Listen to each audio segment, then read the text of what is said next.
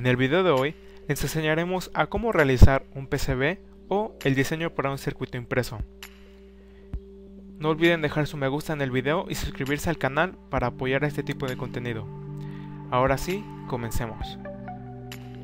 Cabe destacar que el circuito que haremos a continuación es uno que puede ser considerado un circuito de nivel básico.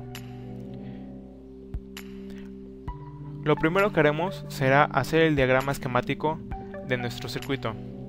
En este caso yo realizaré la simple conexión de un LED. Así que nos vamos a esta pestaña de aquí, la que tiene la letra P, y vamos a buscar nuestros componentes. En este caso yo voy a utilizar un LED.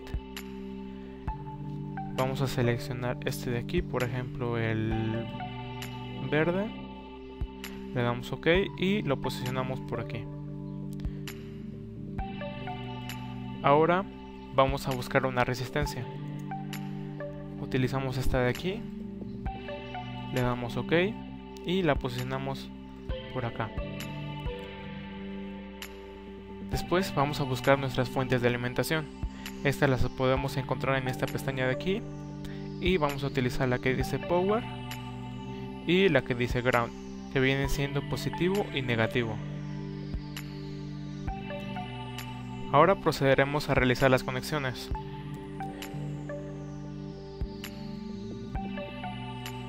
Vamos a mover el positivo para acá, lo conectamos aquí, movemos la resistencia para acá,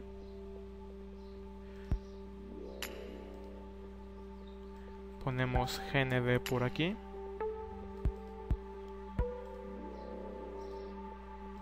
le cambiamos el valor a nuestra resistencia.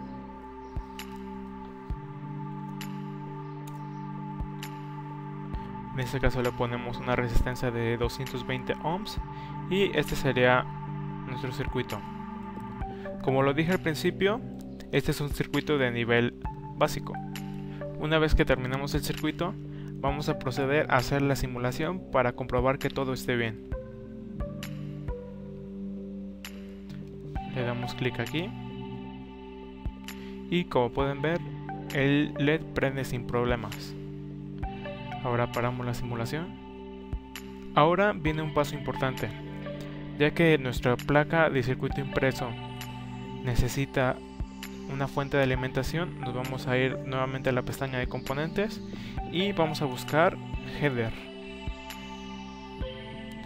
En este caso nosotros vamos a utilizar un header de 2 pines. Vamos a seleccionar este de aquí, le damos OK y lo posicionamos por aquí. Esto no lo puse en un principio, ya que este componente es un componente que no puede ser simulado, así que si lo ponen antes de realizar la simulación, esta les va a mandar un error.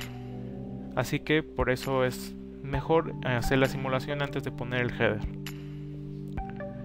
Ahora en el header nos vamos a ir nuevamente a la pestaña de terminales y vamos a poner nuestro negativo y nuestro positivo. Las vamos a conectar cada uno en un pin y listo.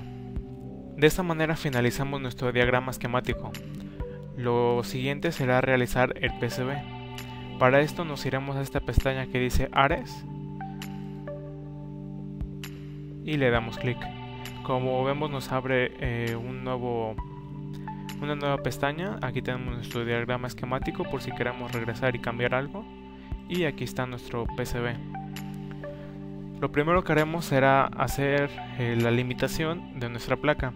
En este caso vamos a seleccionar este cuadrado de por aquí. Y en esta parte de abajo le vamos a poner esta opción que está en amarillo que dice Board Edge. Vamos a hacer simplemente un cuadrado o un rectángulo y lo dejamos así. Ahora nos iremos a esta pestaña de componentes y como vemos aquí tenemos nuestros 3 componentes. Como pueden ver en esta parte de aquí arriba nos muestra cómo se vería en la placa. Vemos que están los 2 holes o los 2 hoyos para soldar los pines de una resistencia. En este caso están los 2 holes de los headers y como podemos ver en este LED nos aparece un atache y aquí nos dice que no hay ninguna vista para este componente. Lo que haremos será lo siguiente: nos iremos nuevamente a nuestro diagrama esquemático, vamos a posicionarnos encima del LED del componente y vamos a dar clic derecho.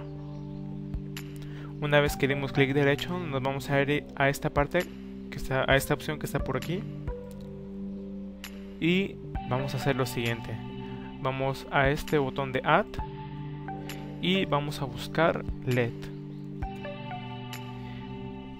Vamos a utilizar este que está por aquí. Como pueden ver, aquí está lo que estamos buscando.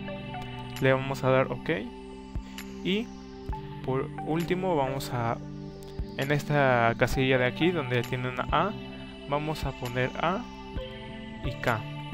Básicamente estamos asignando las etiquetas a los holes del diseño y vamos a darle aquí en esta opción. A esto le vamos a dar OK y le vamos a dar aquí. Le decimos que sí y listo.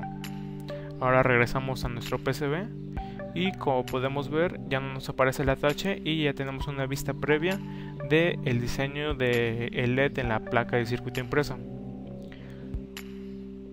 Lo que sigue ahora es simplemente posicionar los componentes en nuestra zona de trabajo. Lo seleccionamos y damos clic, igual de esta manera y de esta manera. Como podemos ver, ya están nuestros tres componentes en nuestra zona de trabajo y lo que haremos ahora será posicionar los componentes de una manera que las pistas de nuestro circuito impreso sean más fáciles de hacer. En este caso este lo podemos girar 180 grados, este lo podemos mover un poco para acá para que se alineen y este lo podemos voltear así y como pueden ver ya se simplifica más. Lo podemos incluso juntar un poco, esto ya es de criterio propio. Y ya que tenemos nuestros elementos bien posicionados, podemos empezar a realizar las pistas. Para realizar las pistas nos iremos a esta opción de aquí que dice Track Mode y le damos clic. El siguiente paso es muy sencillo. Como pueden ver, aquí se nos muestran unas líneas verdes que representan las pistas o las conexiones que tenemos que hacer. Así que simplemente damos clic aquí y nos va a marcar hacia dónde tiene que ir la pista. Igual de este lado.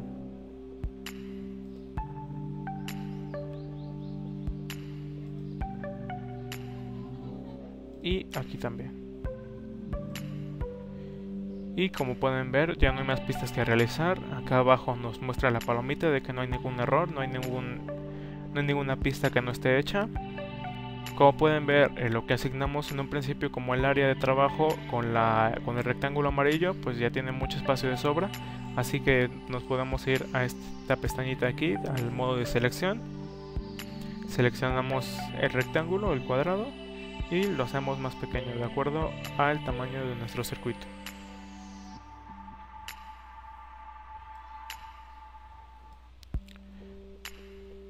Estas etiquetas de aquí las podemos mover o las podemos quitar.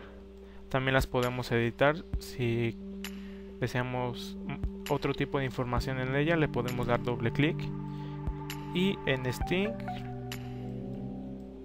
le podemos cambiar el nombre. En este caso yo le voy a poner LED, por ejemplo. Y así se puede hacer con todos.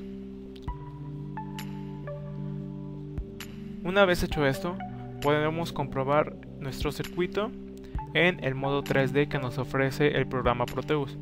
Para esto vamos a este cuadro de aquí que dice 3D Visualizer, le damos clic y como podemos ver aquí nos muestra lo que sería nuestra placa ya con componentes. Le podemos dar la vuelta para ver las pistas y ver los pines soldados.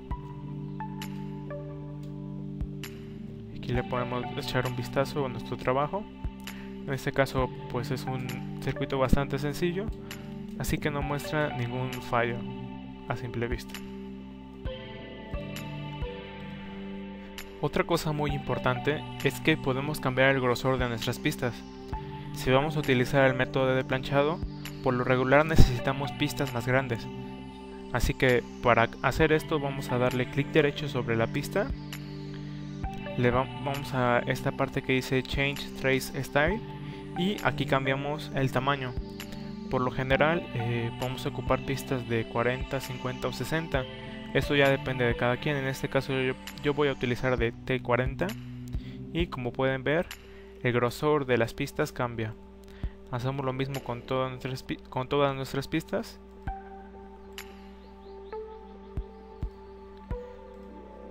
Así ya estaría finalizado nuestro diseño para nuestro circuito impreso. Lo que sigue después ya es decisión de cada quien. Si vamos a utilizar el método del planchado, necesitamos el PDF para imprimirlo en una hoja de transferencia. Para esto nos vamos a ir a Output, nos vamos a Export Graphics y Export PDF File. En esta ventana vamos a quitar las casillas de Top Silk y Top Copper. Eso es necesario ya que para el método del planchado solamente necesitamos imprimir las pistas y parte de los holes o de los agujeros. Así que vamos a dejar simplemente botón copper, que es donde se encuentran estas. Lo siguiente es darle OK. Como pueden ver, aquí está nuestro PDF. Las pistas se ven bastante bien. Tenemos la limitación que pusimos en el programa, el rectángulo amarillo que habíamos puesto, aquí no lo marca. Y bueno, aquí tenemos las pistas. Como bien lo dije, quitamos toda la nomenclatura que nos pone aquí, todas las etiquetas, ya que no son necesarias para la impresión.